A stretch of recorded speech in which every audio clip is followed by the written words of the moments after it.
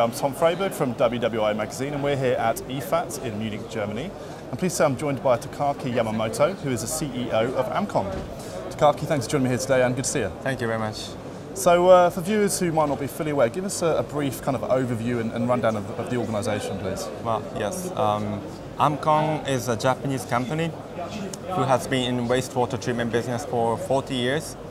And in the first 20 years, we were mainly providing the operation services for the wastewater treatment plants. But then the sludge treatment was one of the most difficult part of the process of the wastewater treatment. And we were looking for best available technology on the market. But then we couldn't find best one. Then we came up with our own development, and that's how we turned ourselves into manufacturers. And then that's what we now produce, sludge dewatering press that's called VOLUTE. And so that history is actually showing that our product is invented by a user, an operator.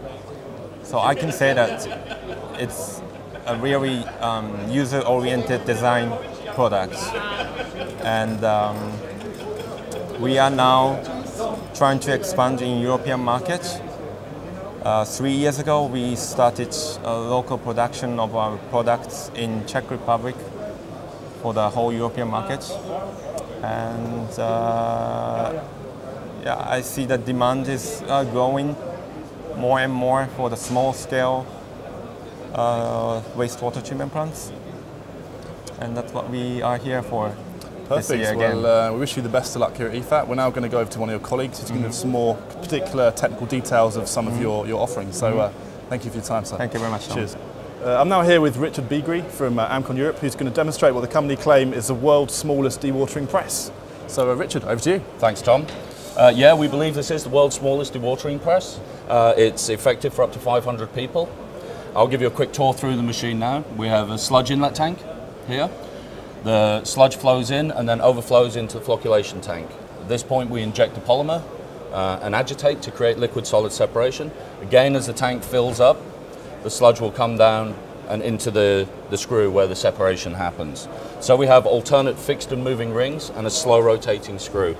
The first section is for thickening. No pressure is applied, allows the filtrate to drop away and thickens the sludge up. Then as it comes up into the top, we apply pressure to the sludge to squeeze and actually create the cake. Coming up to the back end of it, the sludge will come through and drop down the cake chute. There is a final piece inside of here that's called the end plate, which is just adjusted to just get the final amount of pressure and deliver the customer exactly what they need. And in terms of applications, you mentioned earlier during a quick conversation, there was a sort of small community in Siberia, Arctic conditions. Maybe give us a bit more on that.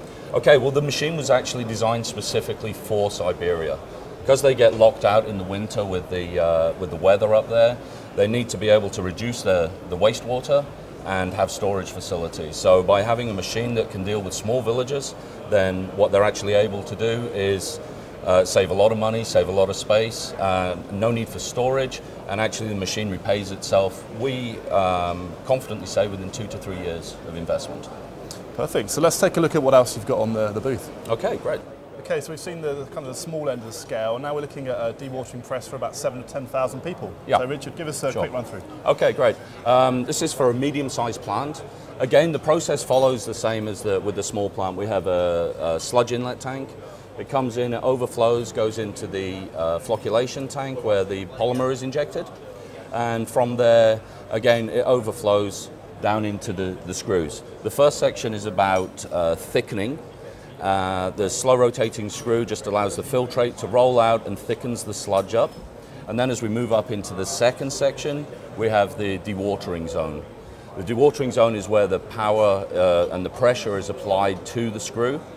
And from that, at the back end, we have the end plate. There is one fundamental difference on this machine to the small machine that I demonstrated earlier. The pitch of the screw changes in here, so we can apply much more pressure. And in terms of the scale up above this, do you have any bigger systems? Yeah, we've got several more machines. So this is what we would class as a 200 series, which is basically a 200 diameter screw. So we actually have a 300 and then we go up to a 350 diameter screw. Now in terms of that, on our largest machine, we're capable of dewatering for 100,000 population equivalent and scaled in between. So we go from 500 up to 100,000. Excellent. So something for everyone, really. Pretty much, yeah. We don't just operate in the municipal industry, municipal market, though. We're also in industry in a very big way. So we work across virtually every type of industry that's going. So we can reference the largest slaughterhouse in Europe as having our technology in there, and that runs our medium-sized machine.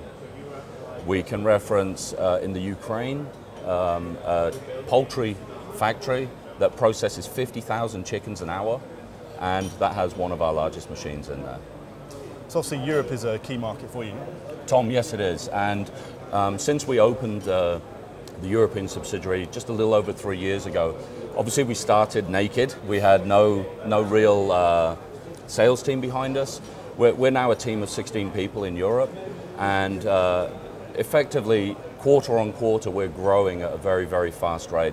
So where the technology was dependent on other styles of dewatering, now the screw press, the VOLUTE screw press is becoming very, very depended upon, and we're becoming the go-to company for European marketplace. And now you're fully clothed, you could say, Indeed. right? Yes, we are fully clothed. All right, Richard. Well, thanks for the time. We wish you the best of luck for the rest of the week here at IFAT. Thank you, Tom. Thank you. Thanks Cheers. for your time. Bye-bye.